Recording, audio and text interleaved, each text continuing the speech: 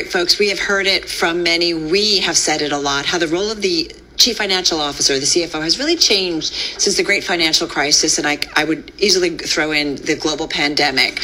And what seems to be these nonstop stresses, whether it's market, political, and economic dynamics that, Tim, continue to change. So it's why we here at Bloomberg have amped up our coverage of the key member of the C-suite, the CFO, and cover it weekly in the Bloomberg CFO Briefing newsletter. It comes out on Sunday. It's going to focus on earnings guidance, the importance of beat and raise in the current economic environment. Also highlight individuals, including Carol Levi's CFO, Harmeet Singh. Yeah, you had a really good conversation. I missed it yesterday. By the way, you can sign up for the Bloomberg CFO Briefing newsletter. Find it at bloomberg.com/account/newsletters/CFO/briefing, or hyphen briefing, I should say, CFO hyphen briefing. Let's get to it with Bloomberg News senior editor Nina Trentman. She's here in our studio. Hey, Nina, it is interesting to see how the CFO has gone. I feel like go back maybe a few decades ago, and it was just they'd pop in on the earnings call and make some comments and then kind of go away. It felt that way. But since GFC, the great financial crisis, since the global pandemic, since a lot of things, it feels like that they definitely have a front seat at the table when it comes to corporate strategy. But tell us a little bit more about the vision that you guys have been doing at the CFO Briefing newsletter here at Bloomberg. Yeah, thank you very much. And as you say, like the CFO is and has become much more strategic in recent years. And so I think from our perspective here at Bloomberg, of course, that's something that we want to reflect in our coverage. These people, the CFOs, they take strategic decisions. They allocate billions of dollars of capital. They're oftentimes the closest to actually what's going on in their businesses because they see all the numbers. They're forecasting on a regular basis. So if you really want to know what's going on inside a company, then nowadays I often think like you should talk to a CFO and not necessarily always to the CEO who gives you the big strategic talk.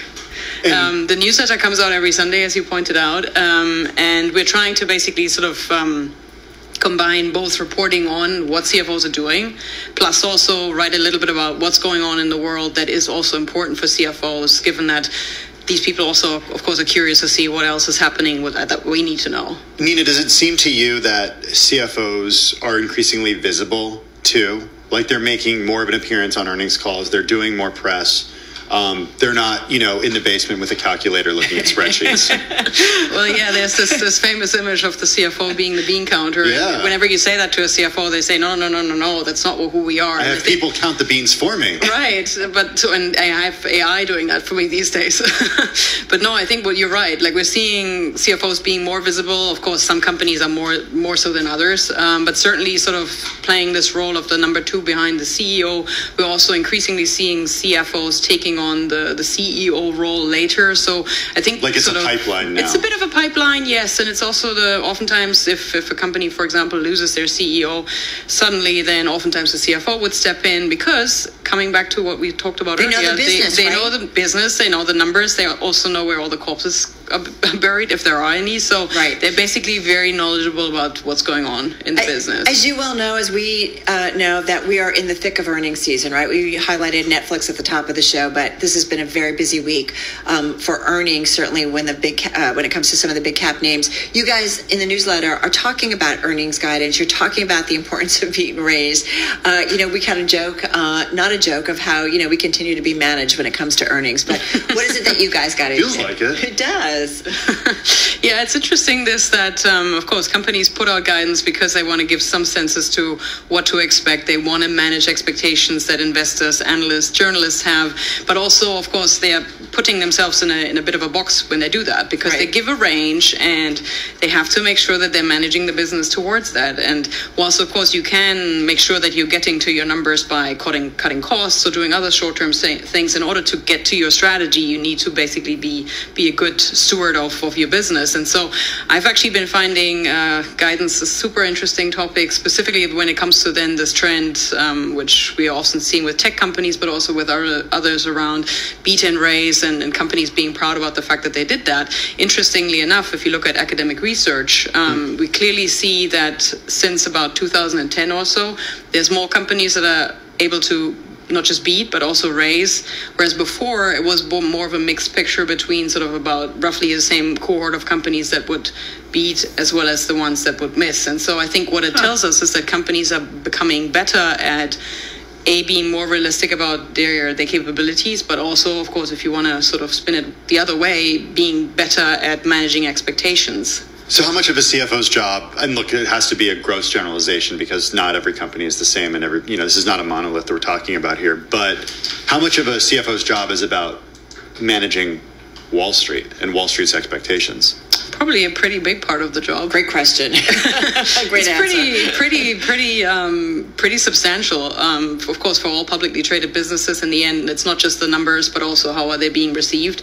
And I think the interesting thing is about, if you look at guidance, is this, that in the end, it really speaks closely to how is a company budgeting, how is it forecasting, does it really know what's going on inside its business, which comes back to that point that we had earlier. And if you remember a few weeks ago when Stellantis, for example, ousted its CFO, we had this interesting situation where the CFO was 1 week before saying, oh yeah, something like one of the goals wouldn't be a walk in the park, and then the company put out a huge profit warning, which in itself is bad, but also is bad because you have been telegraphing something to your market, and unfortunately reality is catching up with you, which is, of course, as a CFO, you want to avoid that. Well, because it can lead to shareholder lawsuits, right? Potentially if you're saying something that's very different, possibly. Sure. Like on the extreme end, it can end in that. In not so extreme cases, it can end in companies just not meeting their targets and there being a share price loss. So yeah. You want to be on point. Okay, we mentioned Levi's CFO included in our newsletter included in your newsletter on Sunday. He was a guest on Business Week yesterday. Here's Levi's CFO Harmeet Singh on Bloomberg Business Week. When we guided Q4, when we talked about a sequential progression, our belief is the brand continues to grow. To your question about tariffs, a couple of years ago, we were importing from China into the U.S. about 15-16% of the product. Over the years, we've scaled that down. So the imports into the U.S. from China is about a percentage point. Where are you going instead? And because we have a supply chain, we're able to cross-source it across different geographies. So, we've been able to cross-source it from other countries in Asia. Think Vietnam, think Bangladesh, think Pakistan. And that's really what's really helped us. The cross-sourcing strategy, beside the fact that we're not concentrated significantly in any one country, makes a difference. That was Harmeet Singh, CFO of Levi's. I asked him about the potential for Trump tariffs if Trump wins again, and he was talking, Nina, just about all the changes they made in recent years to source from different countries rather than just China. Yeah, and actually, that is, of course, a super interesting thing. If you're a retailer and you sort of selling all around the world, of course, sort of adding tariff costs is driving up your costs quite significantly. Harmeet, of course, is also an interesting CFO because also he's the chief growth officer of the company, which is quite a rare combination of roles, but also then sort of talks, I think, to this point about tariffs. He's also focused on growth. All right, Nina, thank you so much. Check out the newsletter coming out on Sunday. Coming up next, Options Insight. This is Bloomberg. In case you missed it, our latest Business Week podcast features Dan Morgan, Senior Portfolio Manager at Synovus Trust. He broke down Netflix earnings as they were crossing. Download it now at Bloomberg.com or wherever you get your podcasts.